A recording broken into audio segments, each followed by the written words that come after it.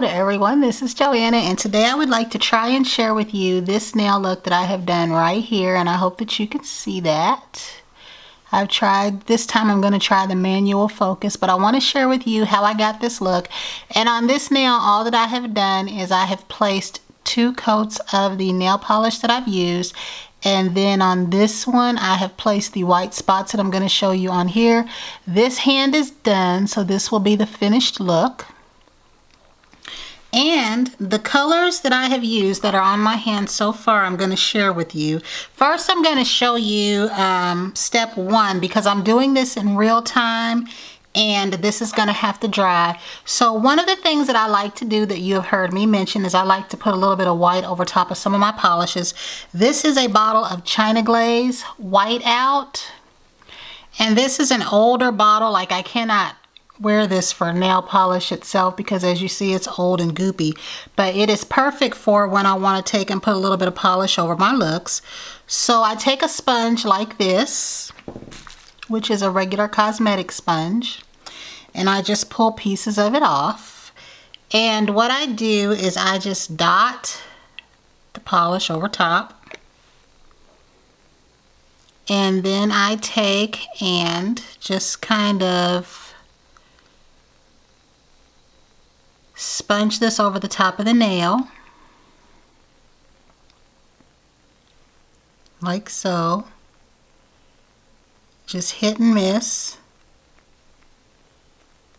And all that does is it adds a little character. Now you probably can't see that too great because the polish is already a light green. Bring that down a little bit.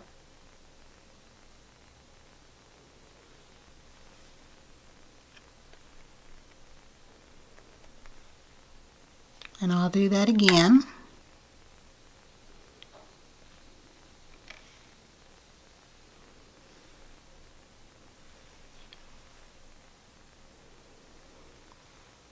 And so you get a look that's about like that.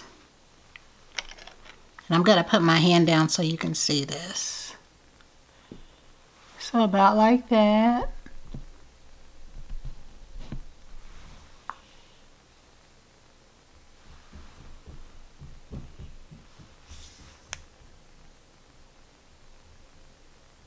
There you go. And also I left this nail bare so you can see I do have some damage there. I have some areas right here. You'll often hear me say that I want to let that grow up. That's what I was doing when I was doing French manicures. That is just polish that is down in there. And even if I try to get down in there with a Q-tip, I cause that to be a little bit sore. So generally I will do a polish that will come off until that's gone. And then I go ahead and do my French manicures. And that is the goal this time. And I'm going to put a coat of Kaleidoscope on here. And this is going to be in real time. I cannot pause this camera like I do my phone. That's why I'm kind of having conversations in between this. This polish here is Kaleidoscope. This polish here. And my China Glaze Fairy Dust. And the third one being the OPI Pirouette My Whistle. Now I do have full bottles of both of these, but I cannot find them anywhere. These are the 3 polishes that you will hear me talk about the most as far as for nail art. I use these 3 on top of looks all the time. And what this does, as you can see here, is it gives that little glass fleck. And hopefully you can see that. It just gives it a little, outdoors it gives it that little glass fleck look.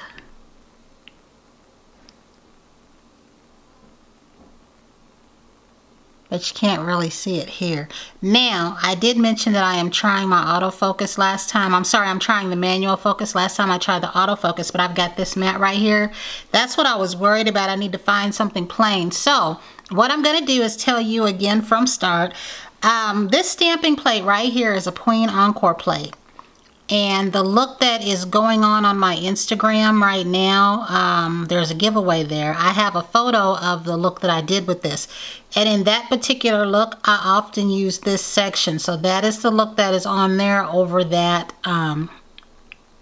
information for that entry. But today I'm going to use this side right here. And we're going to use these butterflied areas right here. Any one of these. And I really do like this plate a lot. There are 4 pieces to this particular plate, and I have used all of them. And what I am going to do is share with you the first polish that I used here. This one here is called Cheetah. I don't know if this will show, or it might take it a minute to do so because I don't know how many things it's trying to focus on here. So the next time I try this, I will try a white or a black background. But this is called Cheetah. There's also another green called Vespa that I use for this look. But anyway, I used 2 coats of this polish right here. And this is a textured polish. This is a nice polish to use if you're trying to camouflage damage on the nail. You've heard me say that. Now what I plan to do, I pray that this works out.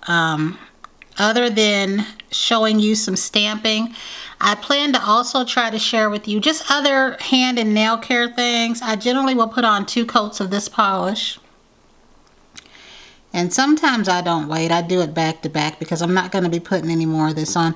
But this is a pretty polish. If you happen to already have a polish combo that you like with this polish, you can do this nail stamping with any color. And that's all that I did here, was I put on 2 coats of this polish. And then what we'll do here when this is dry is we'll stamp. But since this finger right here was pre-done, we're going to go ahead and show you on here how I do this. So, I do need to share with you what I'm going to use. The color that I use, the polish color, again, is Cheetah. The actual base color that I'm using, this is from the Hawaii line. This is OPI, that's hilarious. And I use 2 to 3 coats of this depending on how it goes on, because sometimes this polish goes on really thick and sometimes it goes on just right. So I use 2 to 3 coats. For this time I'm just using 2 because I will have this off come tomorrow, but it's a pretty mint green. And you can use others. I also use Illamasqua MILF when I do any green sometimes. And then what I use to sponge is this white China glaze, and you can use any white, old or fresh. Sometimes I use my Conad white and I just sponge a little white on top of the color. And then I'm using Kaleidoscope. This is very pretty. I use this under a lot of my looks, whether they're matte or whether they're shiny. And this is getting harder and harder to find, I am finding out. I have about 3 or 4 bottles here. I have 1 or 2 less bottles than I thought, so I don't know if I included them in a giveaway or if I gave them to my daughter. But this is getting harder and harder to find, so when I do find it, I purchase 2 at a time. Not to mention it's relatively cheap, anywhere from 99 cents to $1.99, and it's totally more than worth it. And then after that, the nail stamping polish that I'm using is Moss Green. This is a Conad color. And a lot of these I bought in 2012, 13, and 14. I haven't bought any since. And I do need to buy some more. I have not ordered from Conad in a long, long time. They are the first people that I ordered from, and once I found MoU London and I learned of Rika Polish and I learned of MoU London, I love all of my stamping polishes, and I really do like these. This Moss Green, I don't really have anything like this in anything else. Although my Mundo de Unas has a lot of colors, I really like this over my mint greens a lot. The Mundo de Unas color that I will use a whole lot is called Military Green.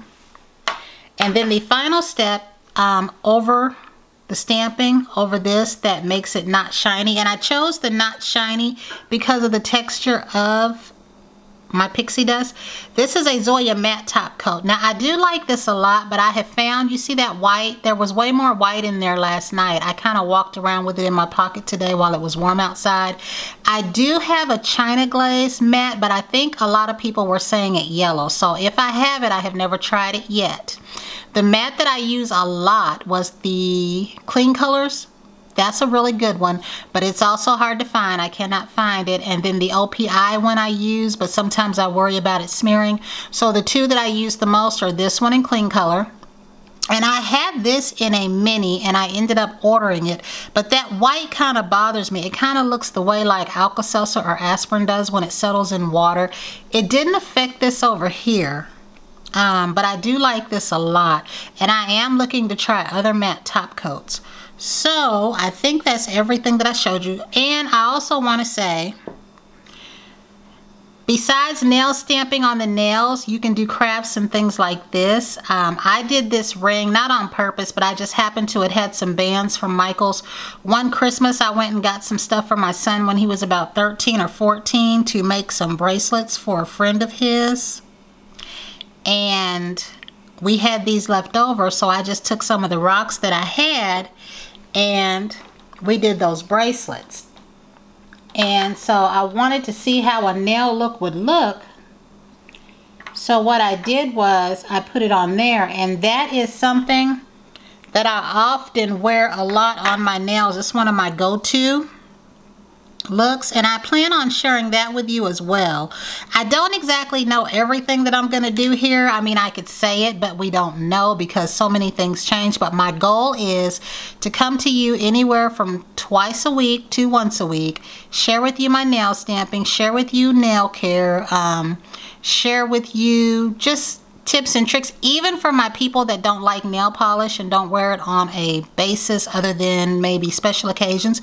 There's stuff for you too. There's hand treatments, nail treatments. Some of you may like treatment polishes. So I'm going to try to touch the gamut on everything. I have some nail stickers, some nail decals, just different things like that that I'm going to try to touch on as I get used to this camera. Now we know I'm not very used to it yet, but I am trying. And if I don't use it, how am I going to know? Because guys, I have had this camera, those of you that watch me know, for a year in a couple of months. I bought it last October. It's basically stayed in the box. I think I broke the mic on it when it fell and hit the floor because I was messing with the wrong area of the tripod. Thankfully, it was down low and already on the floor, and the mic is what hit and broke. But the mic is on here because I glued it. However, it may not stay. So I'm going to share with you on this nail here how we do this. And I do like the fact that I have this down here, but as you can tell, I don't quite know where to place my hands or anything like that, and I will use a different backing. But I do like the fact that this is right here and I can do this for you, whereas with my phone I can't. Also, I want to say I'm getting a new phone on Friday, so I don't know how it'll go with putting that in there, but this is what we do here. And then I will just put this across there like that. And hopefully you can see that. This did work a lot better last night. It was like I could have my hand under here like this and it focused a lot quicker, but I did have it on manual. So to me, these are working about the same, which is why I want a different lens. And then there's this little lint roller thing here. So I'm going to see this one right here. We're going to go ahead and do this other one. But again, like I was saying, even if you don't do nail polish, there are all sorts of things that you can do treatment-wise, because I have a Nail Pro book. And what I have been looking at in that Nail Pro book that I am very interested in is there's a lot of waxes and masks and scrubs for the hands, things that you don't have to be a professional person to have. And I do like that, and I love stuff like that. And so I have some of that kind of stuff. I have the OPI hand scrub, and I'm going to try to put my hand under here so you can see what I'm doing.